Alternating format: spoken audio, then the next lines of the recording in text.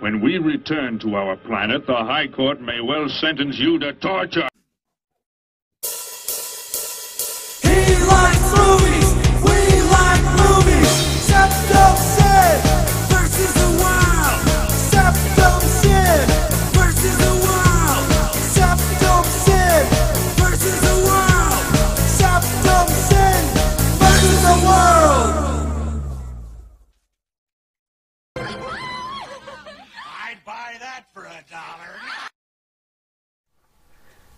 Greetings! You're watching Septum Sin versus the World. I'm Septum Sin. Today we're going to review something special. We're going to review The Occultist. Now, if you remember on our Camp Blood Kills review, I noticed there were two films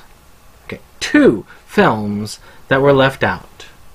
Axe Grinder and The Occultist. Now, I have yet to be able to afford Axe Grinder, but once I do, it's going to be reviewed.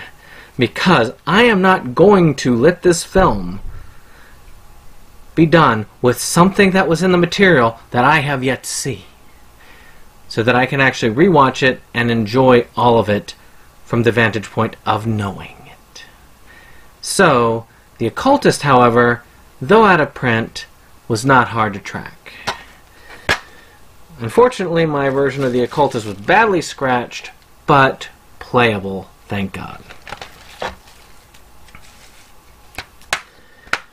So, what exactly is The Occultist? We are at a school for doctors, people who want to be surgeons one day.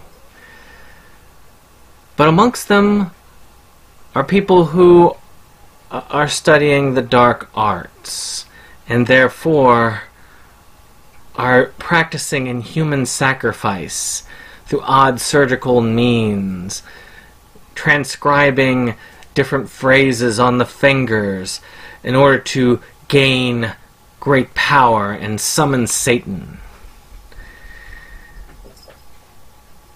We have two heroes who are finding out about what's going on. I have a kitty cat. You see? You see him? Yep, there he is. And he's going to go. Woo! And there he goes. Okay, in any case, there are two heroes. One, a virgin. One who is definitely not a virgin. And they are looking up and trying to find out what this is all about. Well, we have a pretty decent set here. For those of you who love gore, you have plenty of gory scenes of them doing surgeries on these individuals, their victims. One in particular you can see here, where they rip an actual baby out of the womb of a woman. It has some fun occultish moments, and I do kind of like the relationship between the two main characters in this movie, and the ending is kind of fun. That's pretty much the whole of it.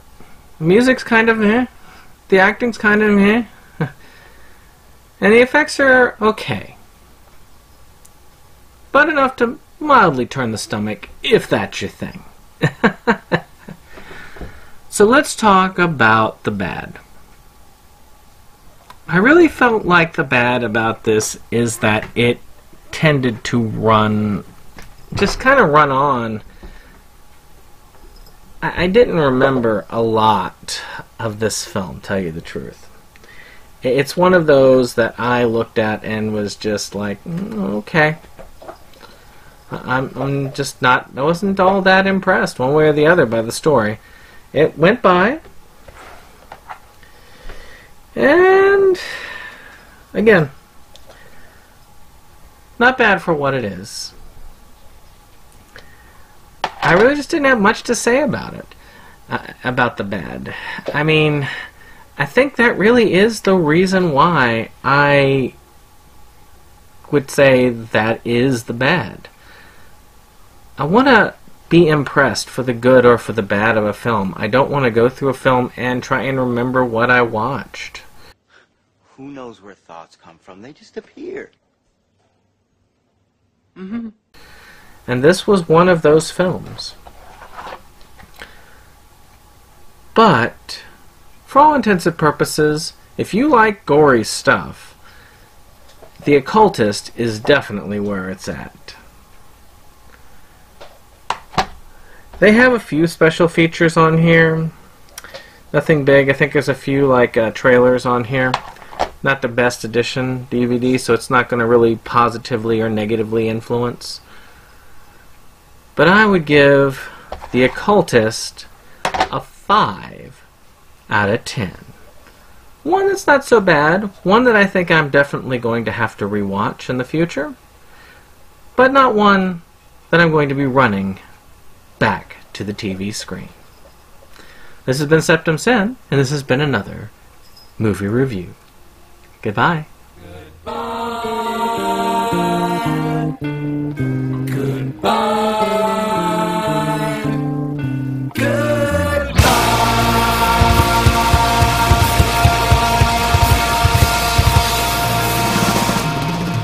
And we're back with another YouTube shout out.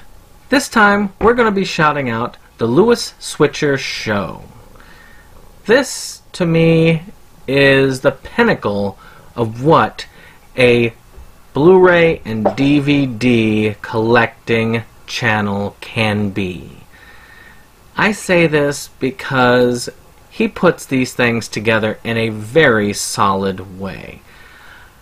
You get to see a lot of travel, you get to see a lot of adventure, you get to see the pickups, and it's usually accompanied by one kick-butt soundtrack.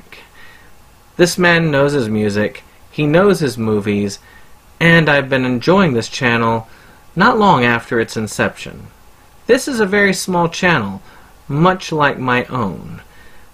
We only really are a difference of maybe 10 subscribers at best. And that's a shame. This guy should be in the thousands of subscribers.